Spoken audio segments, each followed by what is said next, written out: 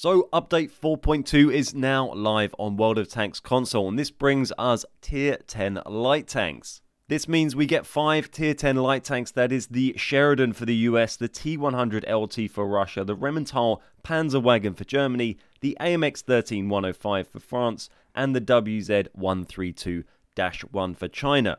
We also see some new tanks come in at tiers 7 and 8 and 9 to try and fill some of the gaps, and some other tanks already in the game get their tiers changed, have some balancing changes, and some matchmaking changes.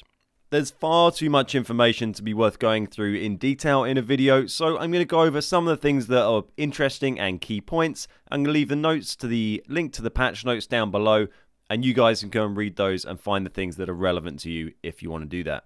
So one of the big changes is that light tank matchmaking is now not really a thing anymore. All light tanks pretty much now just have the standard +2, -2 matchmaking that everything else has.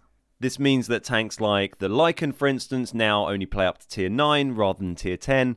The AMX Chaffee is the odd one out. That now plays up to tier 9, not up to tier 10, but everything else just plays up +2.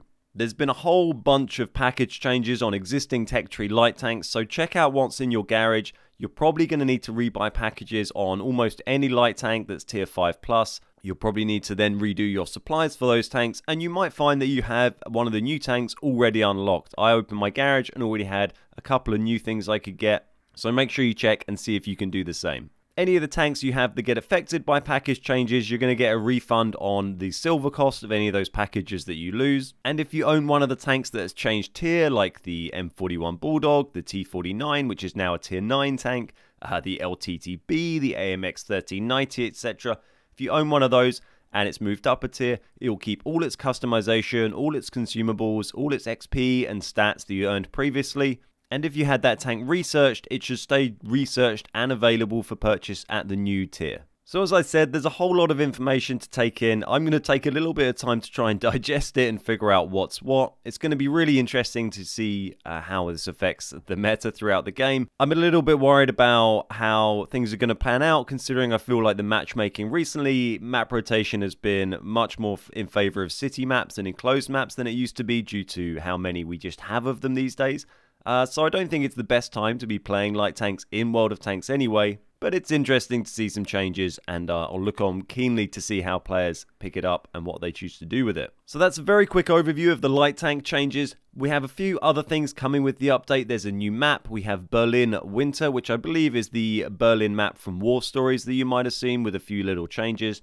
We also have a extra variant of Cliff. They've added a Cliff Winter variant. So one new map and one new winter variant. Another pretty cool change is now a VIP premium tech tree, they call it. If you look down the list of countries on your tanks tab, there is now a tech tree there which just lists all of the rare premium tanks available in the game. So you can look on there, you can see which ones you own already, which ones you don't, and if they're on sale, it will tell you if they're on sale. I think this is pretty cool. I enjoyed looking through it. Gave me a little bit of a shock to the system seeing quite how many of them I did actually own, but it was nice having a clear list so you can see everything that is available. You can also add custom flags to your tanks now. This is a thing where you can make a little design on a flag that will stick on the turret of your tank and wave around in the wind, so that's something that some of you who are into customization might enjoy. Gameplay wise, they've made a change that's fairly significant to the detected, or now targeted thing. So rather than detected alert, you now have targeted pop up, and this alert is no longer directional. It used to be that you had to be looking vaguely in the direction of the person looking at you to trigger that. Now it doesn't matter about what direction you're facing. You'll just hear targeted when someone is looking at you and you've been spotted. It also notes that artillery strategic mode, artillery bird's eye view, does not trigger this alert. As well as all that, we also have a new game mode that is only available in team training and tournaments. This is one that I know the competitive guys have wanted for a long time. It's something they have on PC, I believe, and this is the multi-cap assault, multi-base assault. So this is available on Ghost Town, on Cliff Winter, the new map, on Mines, Mines Rain, and Liberty Falls, apparently. So it's going to be interesting to see how the competitive scene utilize those. Another really cool change for me is that the replay system now saves up to 10 games rather than 5. And as well as that, it will save them even if you leave the session and come back. So you can play 5 games, turn your Xbox off, come back on, and you should still be able to access one of those games. Play a few more, you can go back 10 games across sessions. It has to be the same server. I'm not sure if you switch servers you lose that log, or if you can change server back and then still go and find those games, or if it's 10 per server and you can switch between or whatever. But it's a really nice change and good to see, just improving that replay system just a little bit. The replays expire after 14 days, it says, or when there's major server updates are being done. So keep an eye on that, because they do server updates quite a lot, so don't get too complacent. They've also made it so you can now see ribbons gained during a match when you're watching a replay through the replay system, which is a nice addition. And they've also added the FV4202P premium tank to the UK tech tree to buy. So I think that's a pretty decent short summary of today's update. There's a lot of stuff in there. Most of it is these rebalancing changes for light tanks. So if that's something that you're interested in, I suggest you sit down and have a bit of a browse through the patch notes and see which tanks are affected that you like to use or that you want to know about.